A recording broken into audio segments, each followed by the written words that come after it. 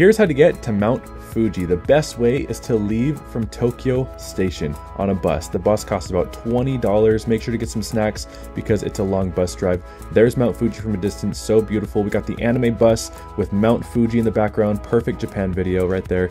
And then we're gonna get some more snacks from the 7-Eleven, and here is all the stops. So if you wanna go to just see everything, there's 3 different lines, the red, blue, and green line.